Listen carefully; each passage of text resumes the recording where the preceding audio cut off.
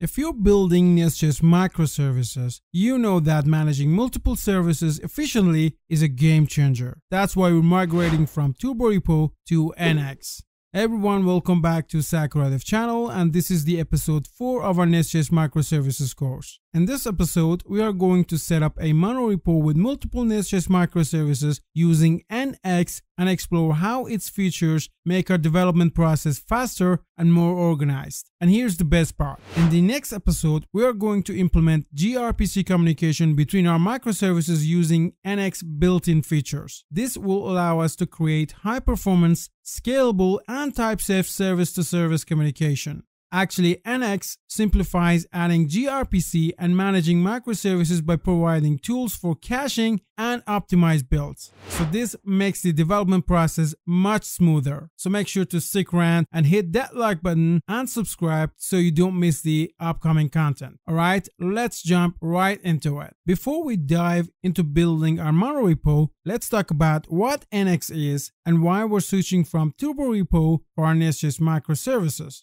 Nx is a powerful monorepo tool designed to manage and scale full-stack applications, including backend microservices with NestJS. It offers advanced caching, dependency tracking, and built-in generators that streamline the development and deployment process. So now you might be wondering, why not just use TurboRepo? TurboRepo is fast and excellent at caching and task orchestration, which makes it super popular for front-end frameworks like Next.js, React, and Vue. However, here's the catch. TurboRepo is primarily designed for front-end monorepos. It doesn't have built-in support for NestJS microservices or backend architectures. This means that if you want to build a NestJS microservices architecture with TurboRepo, you'll have to manually configure service dependencies and handle environment management on your own. So while TurboRepo is a great tool for front-end development, it's not ideal for backend focused monorepos. Now let's talk about Nx and why it's a better choice for NestJS microservices. Unlike TurboRepo, Nx isn't just a task runner. It's a full-fledged monorepo management tool that supports both front-end and back-end projects out of the box. Here's why Nx is a game changer for NestJS microservices. Built-in NestJS support. Nx has built-in generators for creating services, modules, and controllers. With TurboRepo, on the other hand, you have to set up everything manually. Task orchestration and dependency tracking. Nx automatically tracks dependencies and runs only the necessary tasks, while TurboRepo lacks built-in dependency tracking.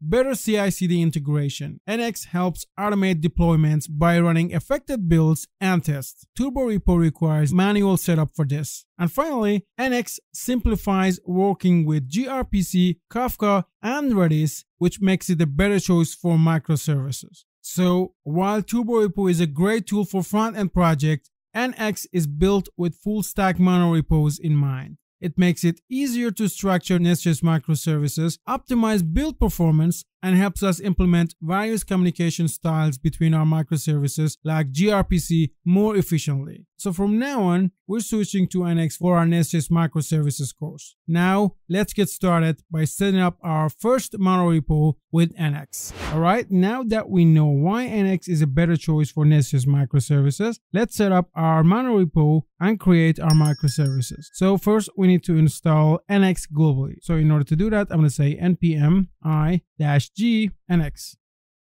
Alright, it's done. And now we're going to use npx create-nx-workspace at latest and then set a name for our workspace here. I'm going to just name it NestJS-microservices. And by the workspace here, I mean monorepo, okay?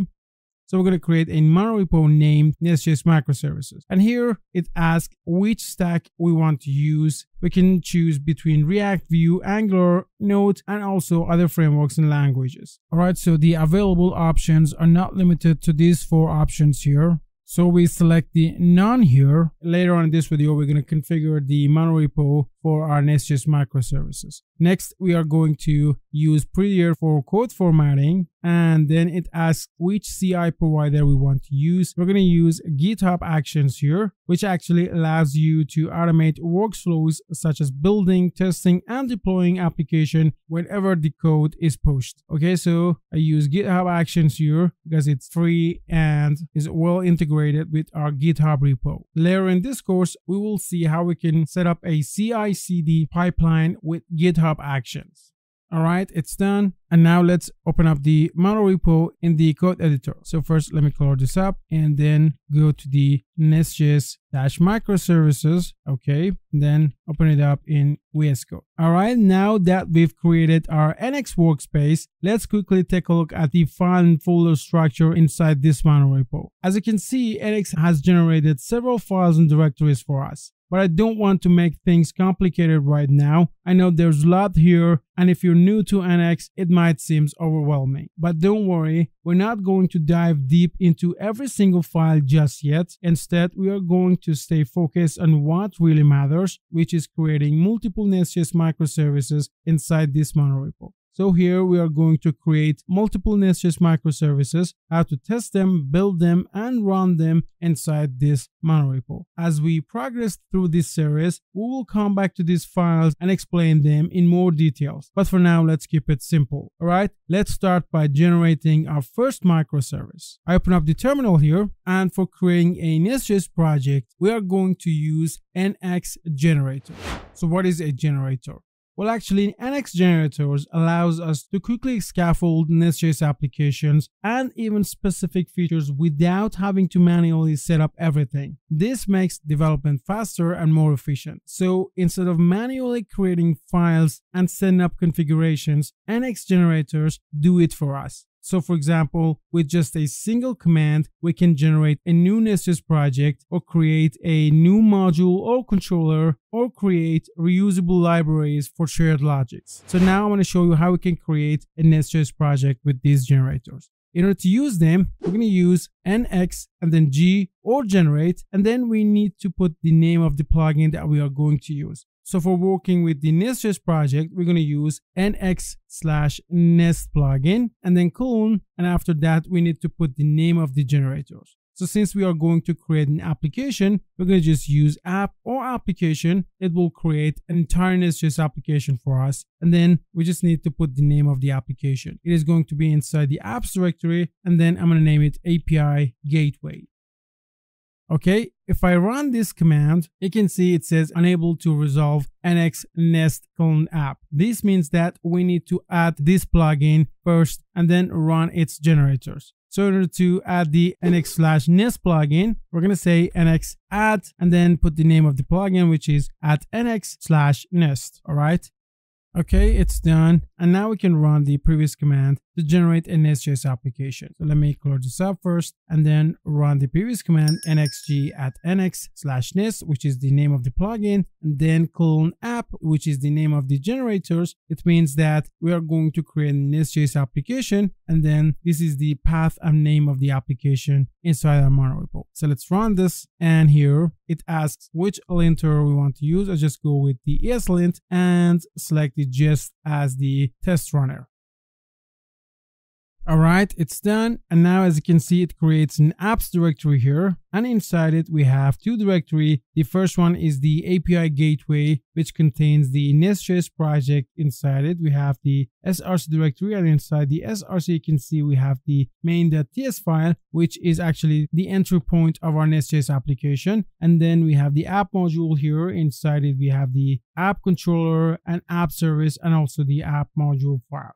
Okay, so this is the first NestJS application that we have added to this Monorepo, and this is the end-to-end test that we can use to write end-to-end test for this API Gateway project. Okay, so now if I go to the nx.json here, you can see we have some plugins here, and each plugin has some target. So here, for example, we have the build target. Its target name is just build, and it runs the build task for our Monorepo. Next, here in the Webpack plugin, you can see we have three targets. The first one is the build target, which builds our NestJS applications. The serve target, which actually runs the NestJS project. Then we have the preview target, which allows us to see the effect of the builds, deployment, and configuration changes before committing into the final action, and it actually allows us to test and review the result.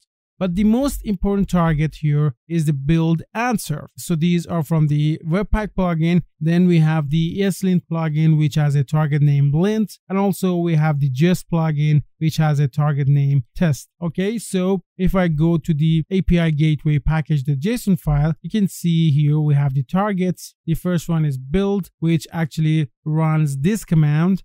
The next is serve. It is for running the application. It has some configuration inside it. I will talk about them later in this course.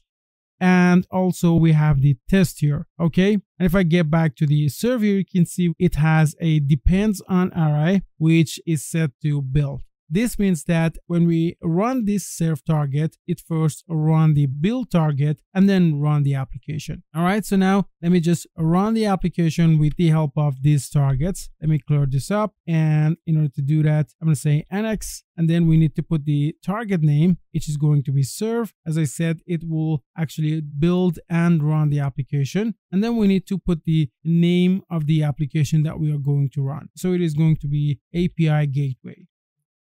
Okay, the build is done, and as you can see, finally it runs the application on the port 3000. Okay, so as you can see, our NestJS application is up and running. Now let me add another NestJS application to our monorepo. So let me clear this up first and run the previous command for generating a NestJS application, nxg at nx/nest, and then :app, and then put the name of the application. This time, let me add a products microservice. So just name it products here, and let's run this. Use the ESLint and just for the test. Okay, so as you can see, it immediately creates the application, and that is because of the powerful caching system of the Nx. So we don't need to wait for it to download all the files for creating the second NestJS application. Now let me get back to the apps directory. As you can see, now we have the products directory here, which contains the second NestJS application, and also we have the products E2E, which is for end-to-end testings against the products microservice here. Okay, now let me go to the main.ts file of the second application and just run the application on port 301. Okay, so we don't have the conflict between the first application, which is the API gateway, and the second one, which is the products here. Okay, now we can run the application. Let me clear this up first. So nx serve, and let's put the name of the second application, which is products. Okay, let's run that. All right, the application is running on the port 301. Now, how we can run all the application inside the monorepo? In order to do that, I'm going to say nx and then run -many and then -t, which is for specifying the target name. It is going to be serve and then --all, which means that we are going to serve all the applications inside the monorepo. So let's run that.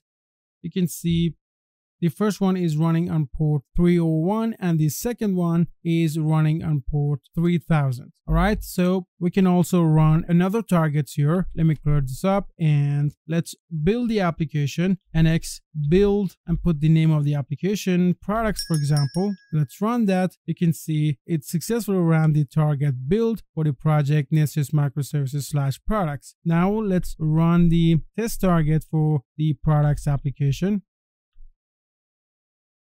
Now you can see the tests are passed and we successfully ran the target test for the project NestJS Microservices/products. So yeah, with the generators, we can create projects or configurations or create a single file in our monorepo. And with the executors, we can run some actions in our monorepo. And each action here has a target name, for example, serve, build, or test, as you have seen in this video. So in this video, we have created a monorepo with Nx with 2 NestJS applications inside it. And in the next video, we are going to implement a gRPC communication channel between our microservices, and you will see how the features of Nx streamline the process of implementing the gRPC and creating the types file based on the protofile in our gRPC framework. So if you haven't subscribed yet, please hit the subscribe button and turn on the notification bell in order to get informed about the upcoming episode of this video. Also, if this video was helpful, please hit the like button and feel free to share it with your friends and colleagues. Thanks for your support and stay tuned for the next video. Have a nice time. Bye bye.